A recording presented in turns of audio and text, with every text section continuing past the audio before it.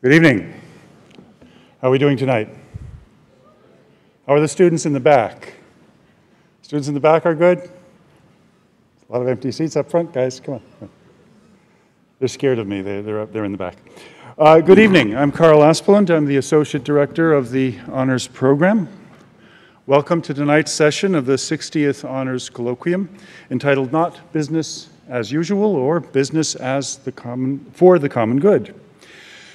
Now, we're delighted to have you here on this beautiful evening, but before we get into the show, a few housekeeping details I'd like to share with you. First of all, the exits, should you need them, are in the back and on either side of the stage. The restrooms are in the foyer, and we ask that you please not take photos or video during this evening's event. Now, before we go any further, as is our custom and privilege, I will deliver our land acknowledgement statement. The University of Rhode Island occupies the traditional stomping ground of the Narragansett Nation and the Niantic people. We honor and respect the enduring and continuing relationship between the indigenous people and this land by teaching and learning more about their history and present-day communities, and by becoming stewards of the land that we, too, inhabit. And this evening, we are fortunate and honored to have with us members of the Narragansett tribe, Samantha Cullen-Fry, accompanied by Amelia and Olivia, to formally acknowledge the land on which URI is situated.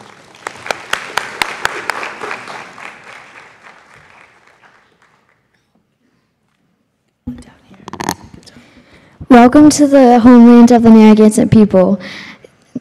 Askri Kasa Natasuis Amelia. Kanufiam Katabatash. Thank you, Amelia. I got to go back up. I'm a little bit taller than her. Askawi Kwasan, Wuni Naka, and Kanupiam, welcome. Good evening, everyone, for joining us today. It's a quick 2 minutes, so we can't cover all that business and companies and all of that, but we have a little bit. We try to carve out a little bit for you all. So in America, business is capitalism, right? And capitalism is kind of contrary to being an indigenous person whose homelands that we are on. And so I think it's really important to always consider that when we are talking about business, when we are talking about the development of business, whether that's from a hiring standpoint, developing business, if we're talking about marketing businesses, and what does that really mean? And really putting people over profits, right? And that's something that doesn't really jive well with a capitalistic society, but it's inherent to who we are. In the Narragansett language, there's no word for ownership. It is not a concept or an idealism that we have, and it's something that we struggle with to this day in this economy and trying to figure out survival as we go along. And so there are different ways that we do that. I have beautiful handmade earrings on by beaders who use their traditional knowledge to try to create systems of diverse economies, right? So we've got stonemasons and beaders, and I have a beautiful bag by my cousin, which is Kate Spade, but now it's by Silver Moon LaRose. So there's all these different ways that folks are intersecting with business, but I think it's important to understand that that can come in many different ways, places, and spaces, and that knowledge comes from many ways of places and spaces. And so I think we need to think about the traumas that come into that, the systemic oppressions that are built into business, that are in this system that we kind of gloss over on our day-to-day, but we have to take note of as we go along. And I think for us as indigenous people, it's putting the people, the land, and all of our relations first at every interim as we start to think about all of that development and all that pertains. So I want to say Katabatash to my daughters for joining me tonight, Amelia and Olivia, and Katabatash for you all for having this greater conversation around business and it being not business as usual. Katabatash.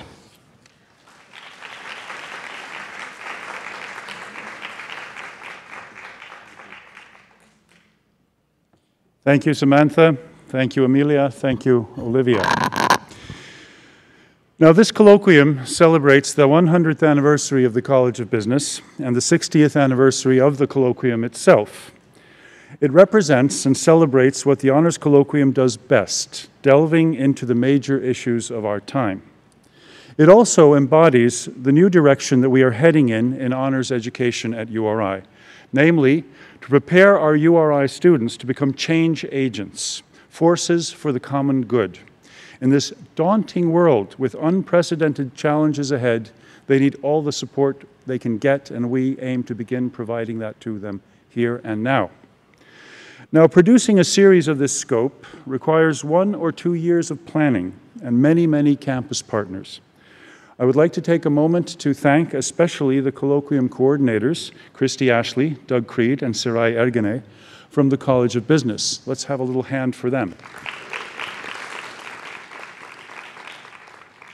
I would like to acknowledge all the sponsors you can see listed on our program, and a special thanks to the President and the Provost's office, and I'm delighted that Barbara Wolf, our Provost, is here with us tonight.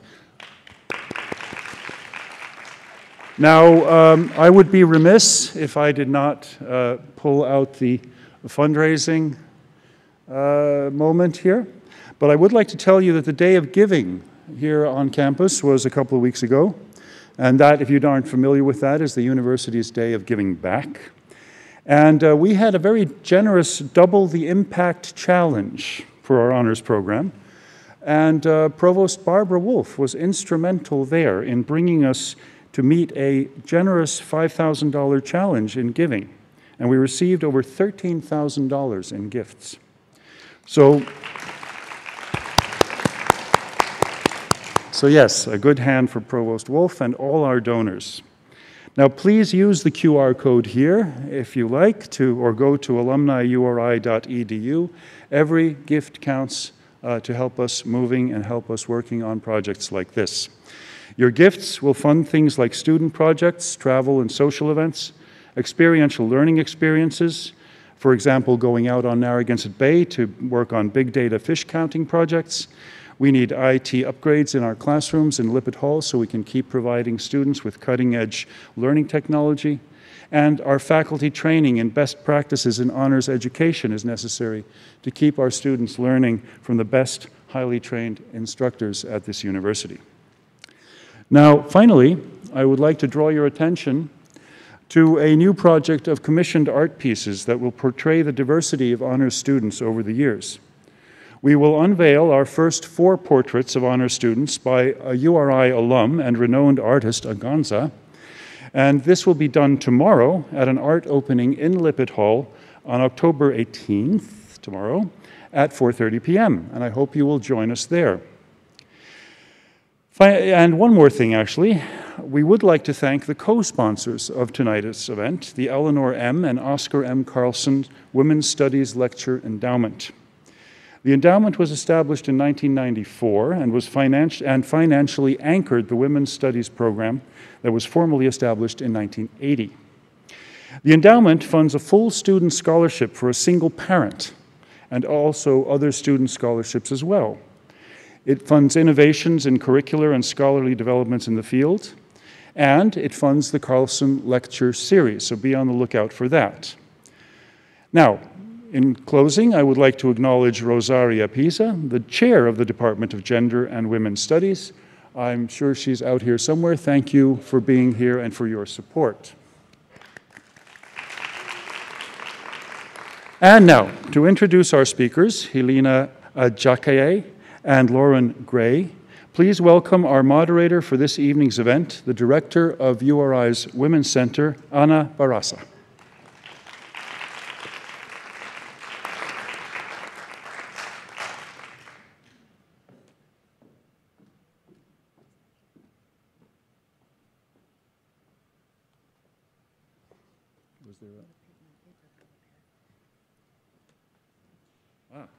Did it fall in front?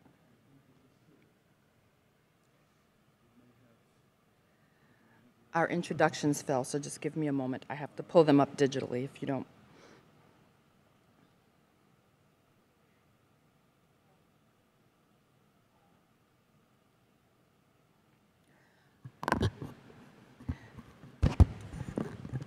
Thank you, Carl. We're missing a script that was meant to be on the podium. And thank you to the Honors Colloquium for inviting me to facilitate this conversation this evening.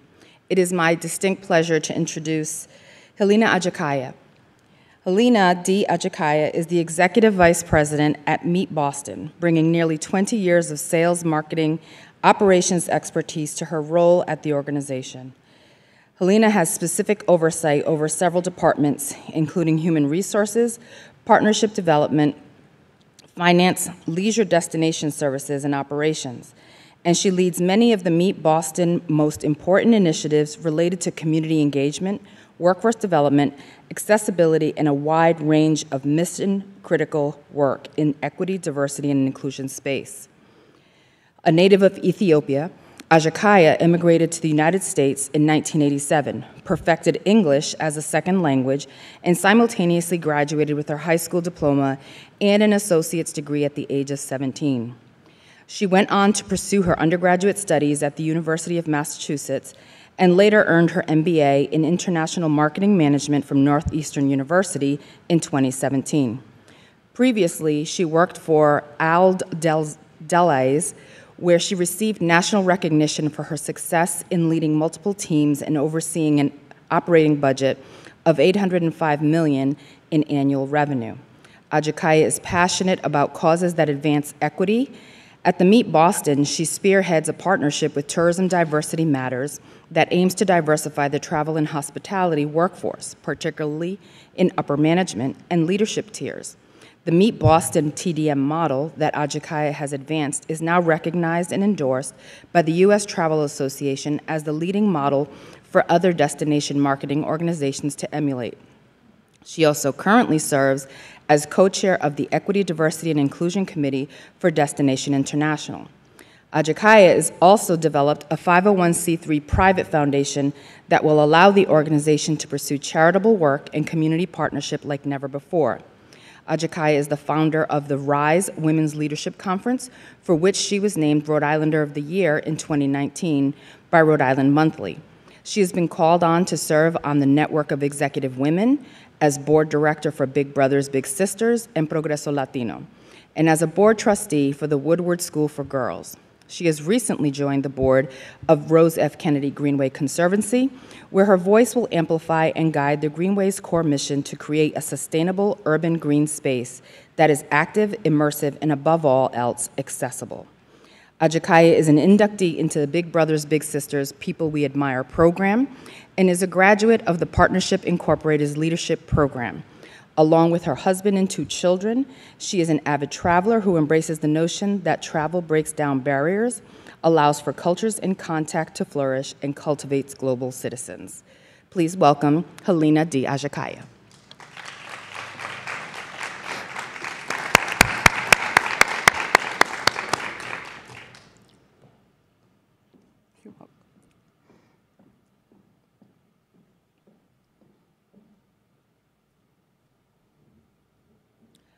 Lauren Gray brings a law degree and 15 years of experience in strategic communications, crisis management, policy, and social issues to help clients manage complex reputational issues.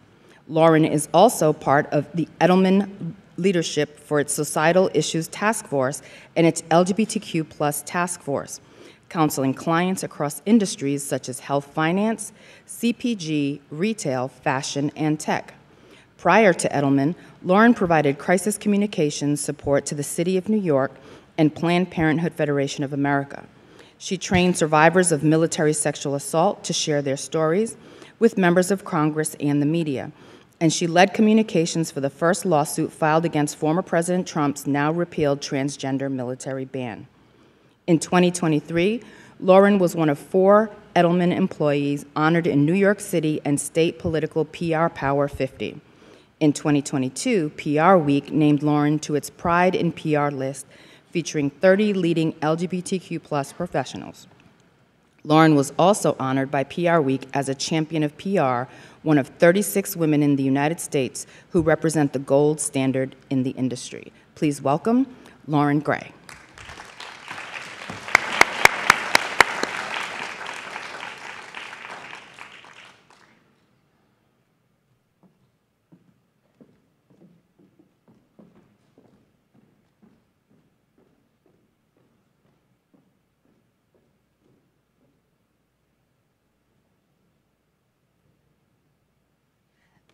Thank you both for willing to give us and impart some of your wisdom and some learned information about this topic of this evening.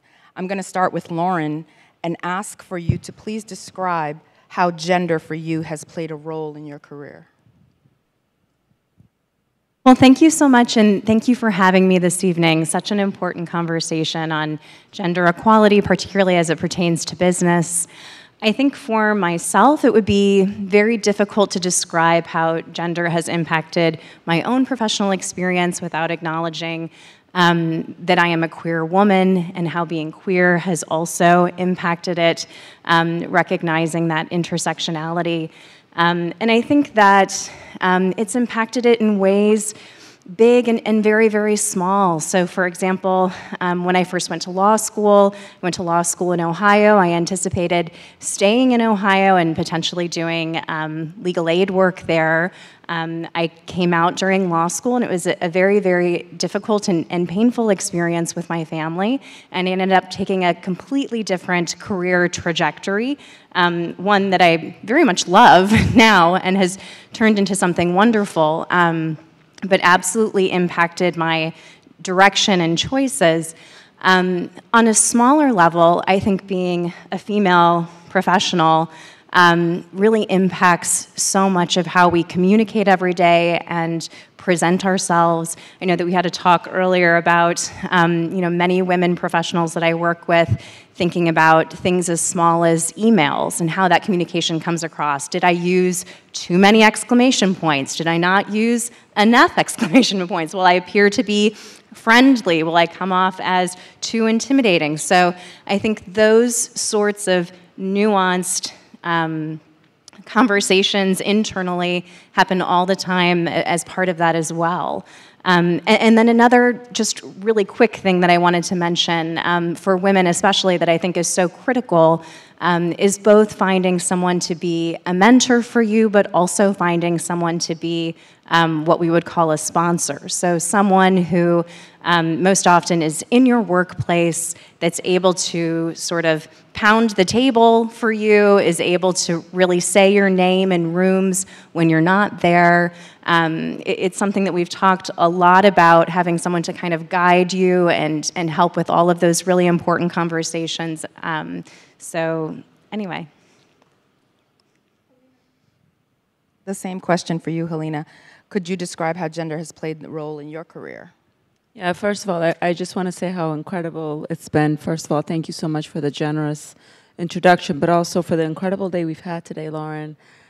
We've gotten to spend a day, a couple of hours with each class, and about 90 students, I think is what Doug told us.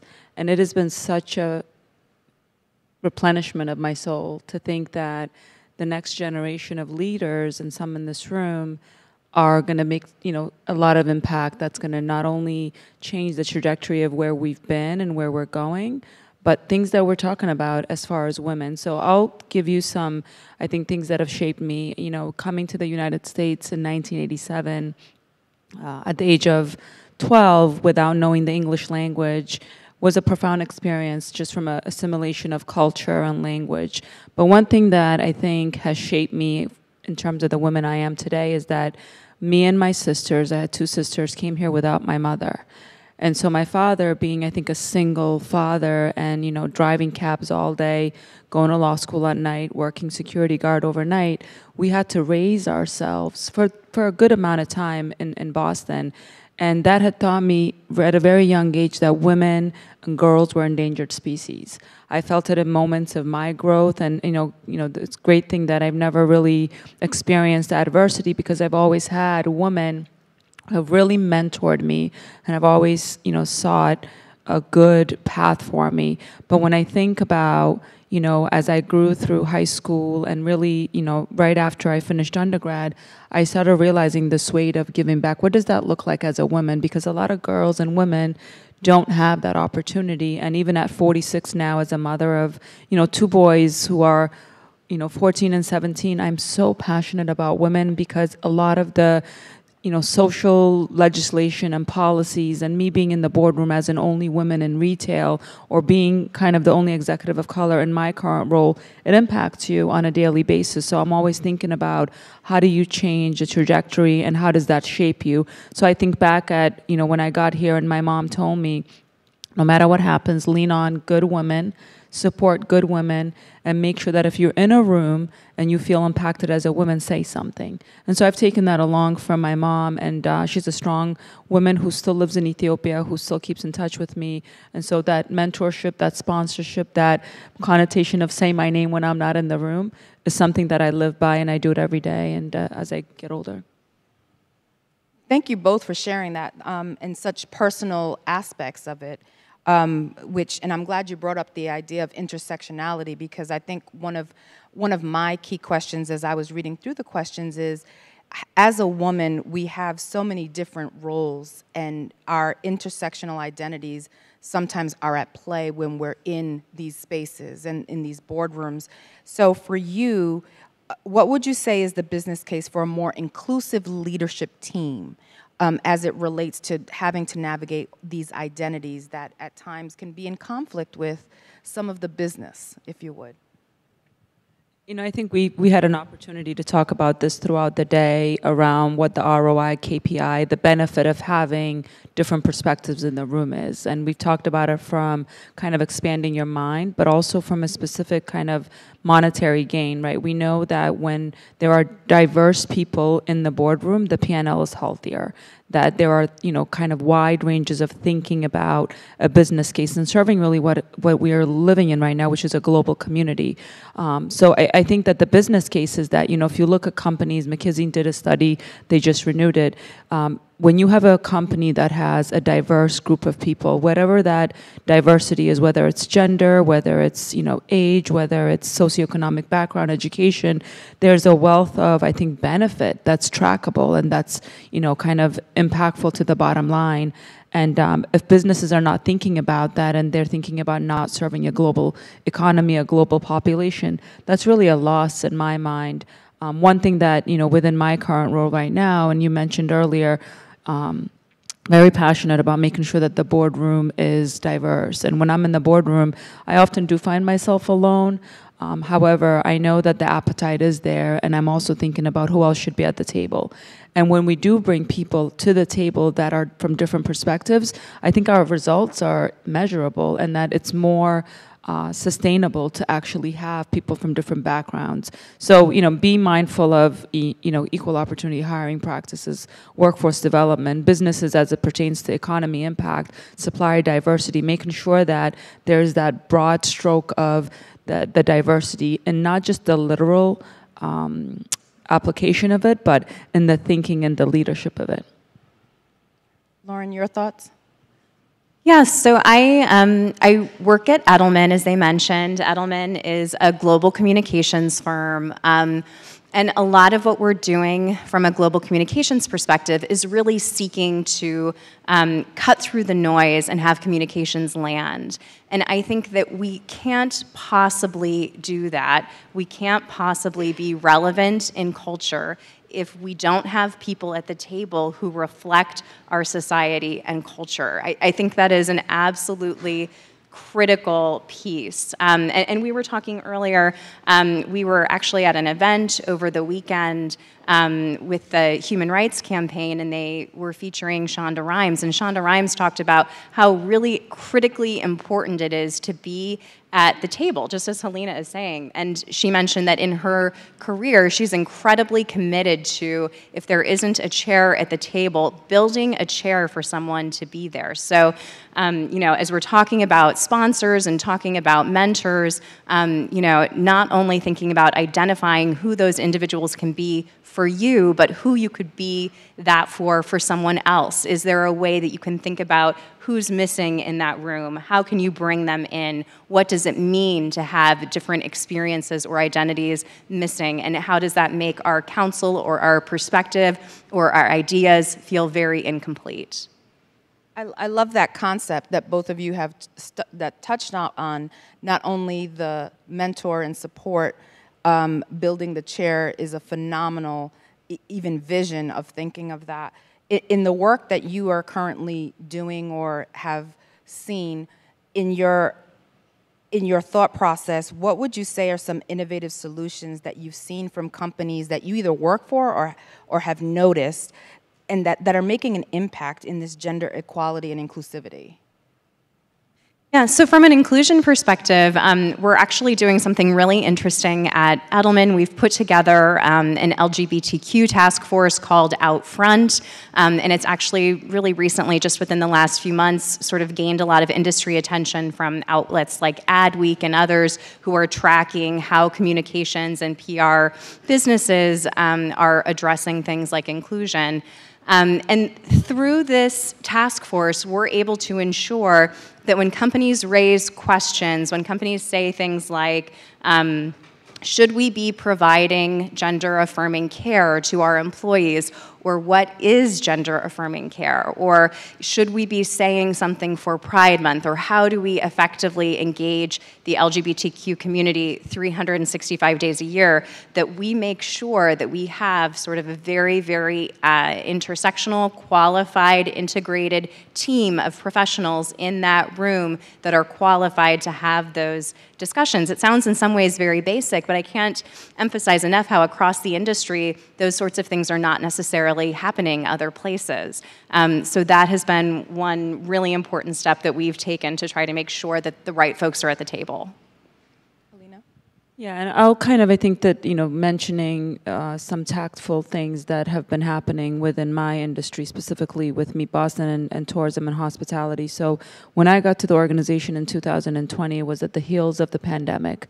Spent a year virtually getting to know the industry. Prior to that, I was in retail, and I had really created a formula that made sense to me around food insecurity and serving different communities, having 451 different stores in different communities. What does that mean? What does health mean and security mean? But when I got to hospitality and tourism, I realized that we had a community of 23 neighborhoods. We had a membership model that we now call partnership, where the hospitality and tourism industry is the third largest in the city of Boston. Our revenue is about $15 billion, but really tracking where those dollars went was something that we as a team were very passionate about. So we created a task force. We actually asked 25 businesses that had never heard of Meet Boston or the Greater Boston Convention and Visitors Bureau to be a part of a task force so that they can help us reevaluate, re-articulate the value proposition of being part of that tourism economy. We did that over the course of 2 years. So the deal was, hey, Lauren, come be a member of Meet Boston. You don't have to pay the membership fee. You're going to help me assess the membership model as it is now. We're going to create a partnership model. So when you have that diversity in, I think, the portfolio, where we had a 98%, retention, less than 2% attrition, only 2 of the businesses over 900 were of communities of color. There's 23 neighborhoods. So that's been a really successful initiative where now we have over 100 businesses that identify from different backgrounds. The most recent thing that we've launched is workforce development and supplier diversity. When you think about, once again, having conventions and meetings coming to the city of Boston, and we're booked until 2039, who do we kind of give the RFPs to in terms of, transportation contracts, security contracts? So it's that granular to make sure that the people that live in the city of Boston, 57% communities of color, so it's a majority minority city. We in 2020 elected our first black mayor.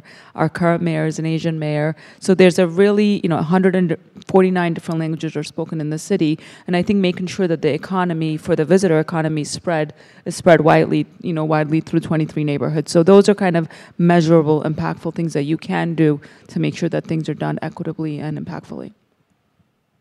That's some great work when you include these voices that have never been heard from before, or these identities, and talking about bringing people to the table and making sure that we build a chair. On the flip side of that, can you talk a little bit about some of the biggest challenges or frustrations that you've had to overcome recently in that same work, Hilina? I think that, convincing folks to, this is not a new thing in any endeavor that anybody would take. I think that I'm always intrigued, and when challenges come, and we talked earlier in one of the classes where one of the students asked, what do you do with adversity? What do you do with, constantly trying to be a change agent, and there's always that naysayer? And I said, lean into it. Lean into it, and I've had some great ideas that are measured, that have numbers behind them, that have been proven, and someone will say, absolutely not, I don't believe it, I don't believe that this is the right thing to do.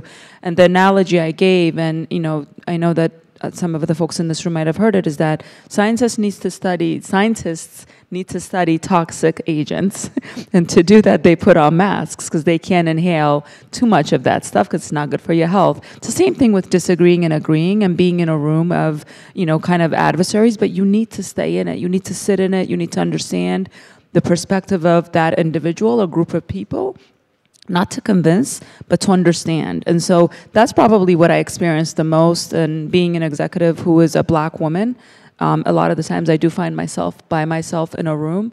But I know that my leadership, my team, and really the foundation of why I'm doing the work I do makes sense. So I lean into it. And I walked out of rooms with folks giving me a lot of, microaggressions or, subliminal covert messages.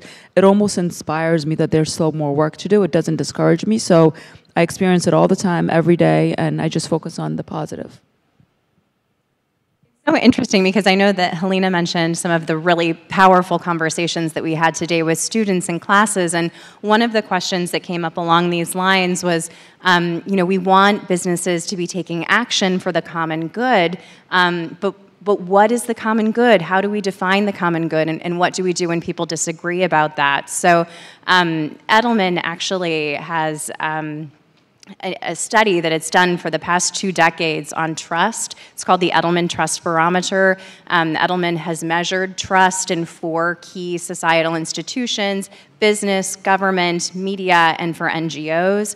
And as part of those studies, we are seeing right now an environment that is just incredibly divisive and deeply polarized. And some of that polarization is creating, I think, challenges with regard to how we define and understand the common good. And we were talking about some of these statistics, which I think are so shocking and heartbreaking. So, one of them is that, only 30% of people would willingly stop to help someone that has a different political viewpoint than they have. Only 20% of people would be interested in working with someone who has a different political viewpoint than they have, and only 20% of people would be willing to live in the same neighborhood with someone who has a different political viewpoint than they have. So certainly from a challenge perspective, making sure that we get rid of some of the misinformation and disinformation that can really erode trust and create this very, very deep polarization.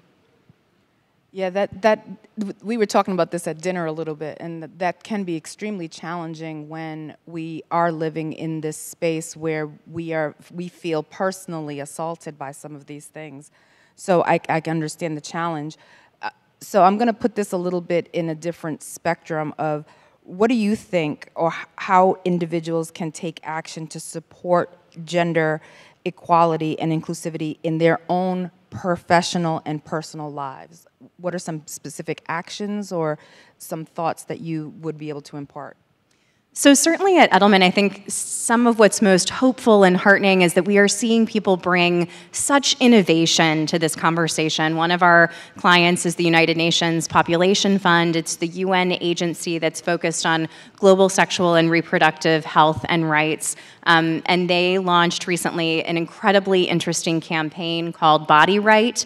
It's about sort of turning the ways that we think about digital violence on its head. So really the campaign itself is about challenging social media companies to address things on social media like so-called revenge porn or upskirt photos with the same urgency that they address corporate copyright violations. So I think for a long time, people would report this kind of online violence and would hear responses about sort of the inability to effectively address those things in a timely way. So by really juxtaposing those two things, corporate copyright violations and these issues, the campaign called Body Right, drawing on the concept of copyright has really been an integral, interesting way to try to move that conversation forward. So I am just so heartened by some of the innovation and interesting ways that we're trying to change the conversation.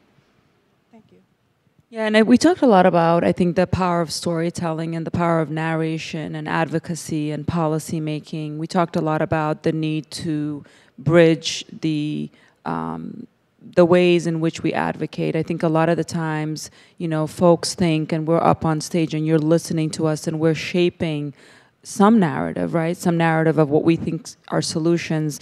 And some of the questions that came up today that really intrigued me is, you know, do I have to be a politician or do I have to speak in order to make change happen? We talked about, you know, advocacy around, you know, the internet. Your social media, what do you consume on a daily basis? I also learned that maybe some of the generations today don't consume the media, but we're constantly consuming some form of visual or sound or materials that we're reading that shapes, I think, how we think about change making. So, you know, one of the things that I, you know, think about when I think about the power of narration is a campaign that we worked on around the city of Boston and what people think Boston is. And it was such an incredible experience sitting and listening to 300 people talk about what they thought Boston was. And it was that moment when I realized that if you're not telling the right narration, and if you're letting other people tell your story, there's a subset of people that will create that narrative of, we're not welcoming. There aren't people that live there that are, whether LGBTQ+, veteran, Black, there's not a place for you to visit. You know, while I still kind of believe and sit in that there are areas where there's still opportunities, like there are in other destinations, I realized at that moment that the internet was telling our stories and that folks thought all we had was Dunkies and Dunkin' Donuts and Good Will Hunting. We have all of that, but we have so much more. And so the power of storytelling from a marketing perspective and that being a change agent and having different forms of that. You don't have to be talkative to make a change. You can do it through legislation, policy making, petitions. We talked about clickism, making sure that you're entrenched in the room that's making the decision. Even at this young age, you know that there's a business major on this side, there's an activist on the other side, there's somebody that wants to be a politician. It takes everybody to be interconnected to make change happen, and really understanding what that formula is and staying in it. Thank you for that.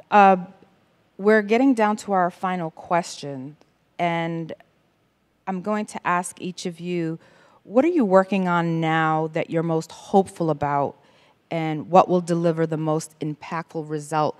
I'm going to say personally for you, not necessarily in a professional way, but personally for you. You had a formula, but you go first. Oh, that's right. You're good, go. Well, I think as far as what's most hopeful for me personally, and this does draw a little bit on the professional, but I will keep it mostly personal. Through work, we've seen a lot of data about Gen Z, and of course have been tremendously inspired today through all of our conversations with students. But what we're seeing from Gen Z is, I think, something really interesting. There is a greater interest in societal issues than we've seen in prior generations, even more than millennials, who I think already started to apply some pressure on some of those issues in the workplace or in other spaces where they'd not conventionally been talked about. And something really interesting that we're seeing with regard to that is that our research experts are saying that Gen Z has what they call a gravitational pull. So not only are they raising these issues in the workplace, encouraging people to think about societal issues in a more extensive way, but in doing so, they're also pulling in other generations to join that conversation and think differently. So I think as far as the tremendous power and influence that youth have in this moment, it's incredible. And I think definitely, based on the conversations that we've had today and you know, some of what we're learning from younger generations, I think that's really a reason to be hopeful. Yeah, and I think we talked a lot about mentorship, and I think that that's so important. You know, when I think about the work I do, both personally and professionally, when I think about social impact, philanthropy, where I sit on boards, what I do on a day-to-day with my kids, everything we do, in my opinion, whether it's work, boards, or things that we've started, it's personal. I'll tell a quick story about my personal passion to support women, and specifically women from underserved communities, but women in general, right? Young women and women of all different backgrounds. I think it was 2017, I had just finished my MBA at Northeastern, and I started feeling this heavy weight on my shoulder of, you know, what does giving back look like? How in the world have I gotten through grade school learning the English language, gone through high school, undergrad, now grad school? And I say this with the most like humble place, unscathed as a girl. Nothing bad had happened to me. I had really met a lot of phenomenal women that have known that my mother was in here, that have corralled me. And so I went on to Pontiac Avenue, Big Brothers, Big Sisters, shout out to Katie F. Fonseca, and I literally knocked on the door. Most people would have just gone to www.bigbrotherBigSister.com. And I walked in and I said, hey, listen, I want to be a big sister. And they looked at me and they're like, okay, she's crazy, but let's just sit her down. And I remember a little girl who was 13 years old, who was assigned to me. I think I filled out all the application and they said, what do you want? What color? I said, doesn't matter. Just I want a girl that I can help because I just know that there's endangered girls out there. And she has changed me in a profound way. Fast forward, she's now 22, 23, going on to high school, college. And when I think about there are thousands of girls, in 2017, I realized, okay, how do I, we've all heard, be the change you want to see in the world. So I think, Anna, you might remember when I sat down 17 of my best friends on February 27th, it was my father's birthday, 2018, and I asked my best friends, who are all full-time moms, careers, boards, and I said, listen, guys, let's create a conversation for women who look like us. Let's make sure, look around. Is there an Anna? Is there a Lauren? Is there a Hilina? What is our background? Let's create a conversation and let's change the tide of how things are done. Not that there weren't other women's conferences, they were. And then I marched into the convention center in Rhode Island. I asked my husband if I can have my allowance for the entire year. I promised I wouldn't buy anything, I wouldn't eat out. And I put a down payment on a date. And we were committed. Now it's 6 years later and we have 1,400 women, and that's something I personally work on. There's no time for it. There are now 30 women invested in being mentors. We've given 30 girls scholarships that change. It's as simple as a little girl does not have enough money to buy a bed and a bag for her dorm room, or books. Or, we have a phenomenal institution like here that does allow. We have volunteers from here as well. So that's a personal passion project that I think I'll continue to do, is give back to girls and women and our men allies. Thank you for that. And I've participated in your conference for many years, and it is as motivating and inspiring as you hear Hilina's words, so I have to say thank you for that personally. Just some final thoughts that you might have for our audience members while they get their questions ready for you. I'll start with Lena. Sure. I think it's hard to say anything finally because I don't want this to end, even though it's been a good day. I would say we're, as Lauren mentioned, and as we've talked about it all day, I think we're at the, at the intersection of, I think, what could be the greatest generation of our lifetime, at least my lifetime. I think this generation of Gen Z and millennials, and even I would dare to say Gen Xers, we are not afraid to say and talk. There's such an appetite, and the momentum is palpable. The world is unhinged right now, and there's a lot going on. So my advice is listen. Don't run from yourself. Don't run from adversity, and lean in safely. Lean in, be respectful, but there is just a momentum of connectedness that I have never seen in my lifetime. And I'm encouraged as a mom of a 14-year-old boy and a 17-year-old boy who are both being handed a world from Gen Zs and millennials. I am encouraged. So don't run from yourself and don't run from issues. Lean in, get allies. Life is a campaign. I said that earlier. You're running a campaign, not literally, but life is a campaign and everything costs money, so focus on that. I think that's so powerful. And, some of the conversation today, we got a couple questions that just really made me hold my breath. Someone saying, is it even worth it? Sometimes I experience so much hate online for who I am. This was a queer student. I experienced so much hate online for who I am. Is it even worth it for me to engage with others or try to build some of those bridges? And it is a difficult question.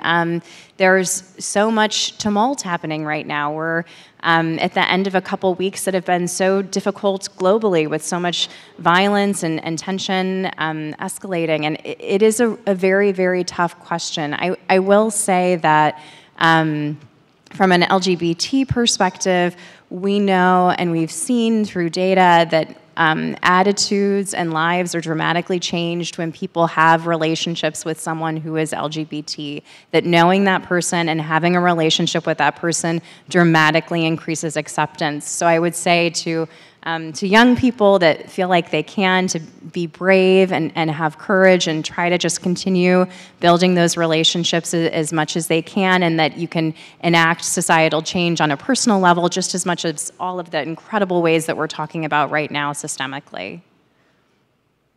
Thank you. Thank you very much for imparting so much of yourself to our community here. We are grateful and for spending time today with our students and letting them know that, you're kind of passing the baton along, but you're expecting them to reach for it and really give it everything that they have. So we appreciate it. At this time, I know we had taken on some questions that we had intended to do. I can't see because I'm being blinded by these lights, so Can't see I don't you, by know the way, which is good. where the, I'm sorry, that's my alarm telling me that it's time to take questions. There we go, thank you. We have a microphone over here and a microphone over here, so if anyone has questions, that we could raise hands so we can take your questions. There's a question down here in the front.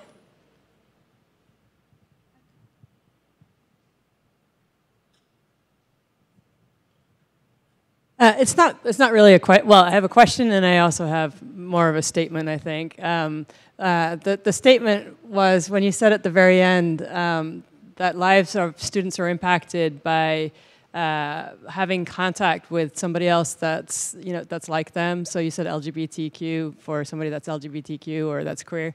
And I just wanted to say publicly to everybody that I have always myself. I'm actually gay myself, and I had a very traumatic coming out, very traumatic, and so it's not something that I've offered to students. I keep it to myself. I don't hide it, but I don't offer this to students. But since you just said that, I just wanted to offer to all of the honors students and any other students that you know that might want to benefit that I am here as the honors director of the honors program, and I'd be happy to help out in any way that I can. So thank you. Thank you for saying that public too. You don't need to applaud me, but my second question to you is I've heard a lot about role models, women being role models for other women. Can you speak a little bit about role models? Can men be role models to women? Can people? I mean, does it have to be something that's like you that's a role model, and how can we go about mentoring, sort of across those divides, if you will? Yeah, I think that's a really, really good question, primarily because I think that we have ecosystems of how we socialize and where we spend our time, what we consume, and we have a choice. But when it comes to role models, I really feel strongly about the fact that it doesn't necessarily be someone that looks just like you or of the same gender background. Some of my role models, specifically looking back in retail and having raised myself in retail for 20 years and being really the only woman, forget the other layers that come with it. Some of my greatest mentors were white men who are allies or white women who are allies. It's not a very diverse industry. Currently, I think that my mentors range from male, female, but starkly different from who I am because they provide a perspective that I don't know, or they bring me in rooms that I would never go into. So I would focus on that. I think that there's also reciprocating that. When I think about, at 46, not only do I have mentors and we have sponsors, but I also have this crazy humble moments where folks ask me to mentor them, and I think about what do they need versus what do I need. And so sometimes some of the things that they need is not necessarily what I could give them, but my job is to go find it. So I may call Lauren. We've had a great day today, and I've learned, and we literally, I feel like I've known you, but it's that, be open-minded when you meet someone.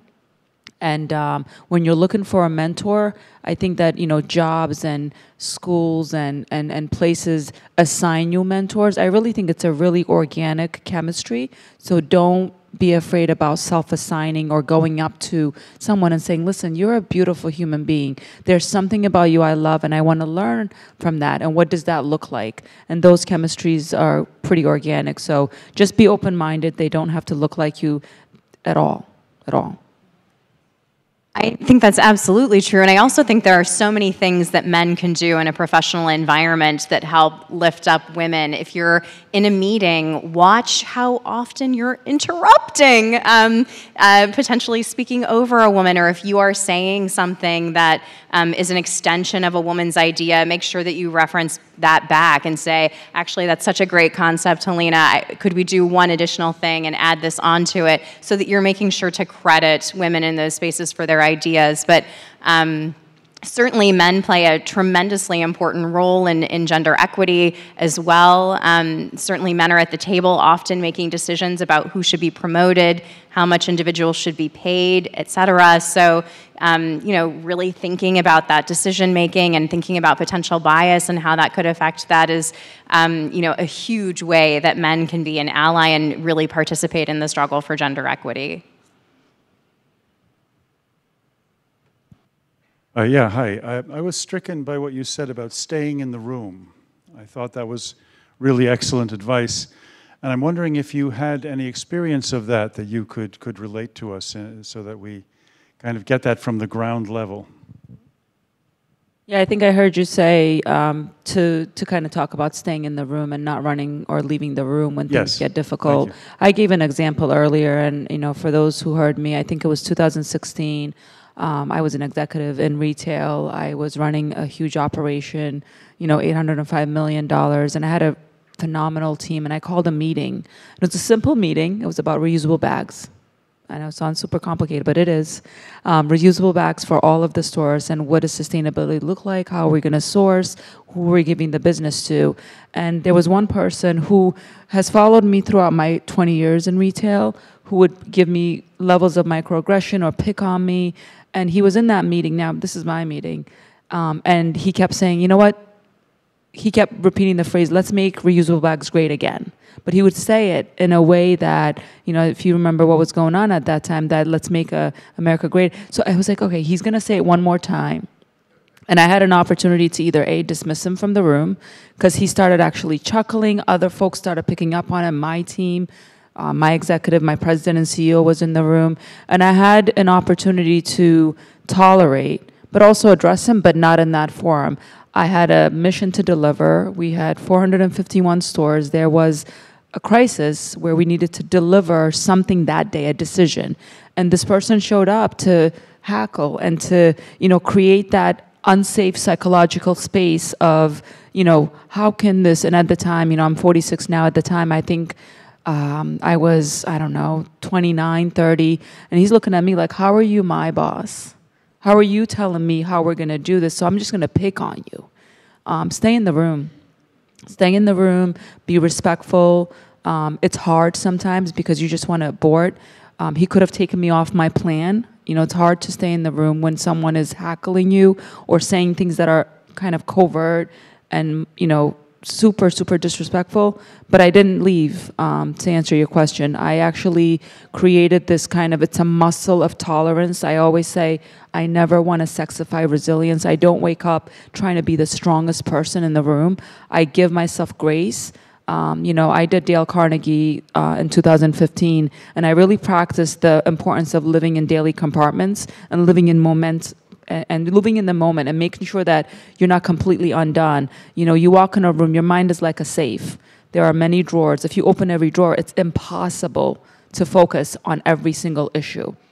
So I had to close some drawers, and at that moment, I took it away from me, and I said, this is about my team, this is about the greater good, and stay in the room. Just stay focused and stay healthy and create your own psychological safety. We talked a lot about some of those difficult conversations in a business context and how those things arise. I was saying that, you know, at one point I was in a conversation with a business that was talking about an LGBTQ issue, and the CEO was talking about the position for their company and what that should look like, and just said, frankly, I'm disgusted by LGBTQ people. And, you know, in classes today, we talked a lot about that reaction and, you know, is it better for someone like me or from someone else from the community to be in that room, or is it better not to be in that room? And those are difficult questions. I think that we are enriched as a society when we have a lot of different experiences and perspectives in the room, and I think it's really critical. So, you know, another example is in the wake of the overturn of Roe v. Wade, or at least when the leaked decision happened, we had a number of companies reach out to us and say, we need to prepare for this. We don't know what this looks like. We know that this is going to create a seismic shift for you know, many women across the country with regard to health benefits and access to health care, and that people will be looking to us, since the U.S. is in, you know, an employer-sponsored system of health care, to help provide some of these answers and how should we handle this. And some of these were incredibly sensitive conversations. We were in a room one time with a very small group of executives, and one of the women executives in the room just started crying and said, it's really hard for me to hear you talking about this issue this way. I recently had an abortion. I was going through the fertility process as an older woman professional and have really struggled to have children and had an abortion through that process. And it was an incredibly difficult, emotional conversation. And so I think, you know, thinking about those rooms and helping those rooms be really reflective of the people that those decisions will impact is just a really important thing, as much as people from the community can do it. And I know that it requires tremendous resilience. I know that it is very difficult, but it can be so, so meaningful and create so much impact to have that happen.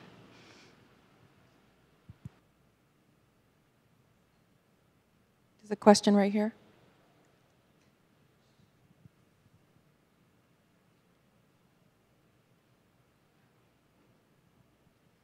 So something that you talked a little bit about is a little bit here and a little bit during class was how like Gen Z and the younger generations tend to be a little more flexible in their mindsets and a little more progressive, while the older generations are a little more, not always, but a little more stuck in their ways. Do you think that the younger generations can go about changing the minds of both people in their generation and of the older generations to make more positive change? Young people are powerful. You're powerful. I hope that you recognize the tremendous amount of power that you have. I will say from a business perspective, you are an incredibly sought-after consumer. You influence other generations with regard to the way that you buy things and understand things, and your view on societal issues as well creates a ton of impact and generates conversation. That to me, I think, is, I hope, one of the biggest takeaways from today is just how much influence, that would certainly be how we would describe it in a business context, how much influence your generation has in setting the narrative for what should be important in business and society. And we know that Gen Z is the most diverse generation yet. We anticipate that trend will continue. We know, as I mentioned, that they continue to raise societal issues even more than millennials, and we believe that that trend will continue. So we certainly think, as you're referencing, that there is a tremendous opportunity for change. I don't think I could just say, heck yeah. But I do mean it. It's absolutely. And I think changing minds and what changing minds mean. And Lauren and I talked about this all day. And, changing minds and conversation is one piece. Changing mind and policy making, legislation, being in the room and making sure that as you look at, and we talked about, I think, protesting, and protesting is like a continuum of generations upon generations who push the needle further and further and further. And when you see that piece of the puzzle has the next piece that fits in, you might want to jump in there because it could be a lot of the same. I think that conversations are beautiful. You have to have this kind of emotional and social IQ that allows you to hold that space. But change is, yes, conversation, because we could talk about it. But change happens in policy and making sure that you are in that room, you are holding office, you are penning a letter, you are, making sure that the person that is saying no, you understand why. And most importantly, how powerful is their no? How powerful is their power? And so then you cleanse that with some convincing, with some, legislation and policy and campaigning in life. But yeah, I think conversation is one thing that I really say get in the room. With a final thank you to our panelists today, Lauren Gray, Hilina Ajakaiye. We are so grateful for the time that you have spent with us all day and for imparting your wisdom and your skills with us. If I can just have all of you applaud them in gratitude.